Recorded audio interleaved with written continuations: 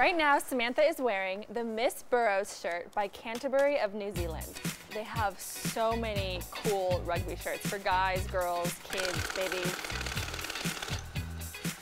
A lot of rugby shirts.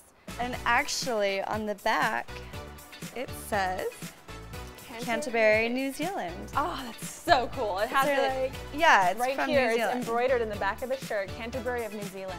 And they also have elbow pads, which is really cool. It's really preppy, like old school professor, sexy.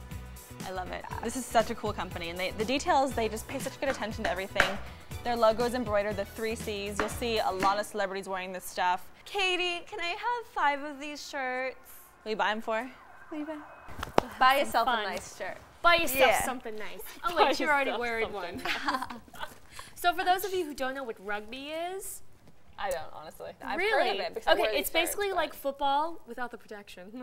It's like football, but they don't have all the padding and is it a big ball? And helmets. It has a big ball, right? It's sort of like an oblong shaped. Oblong? If you want to be really specific. As opposed to oblong? Oblong? Yeah, that. Whatever.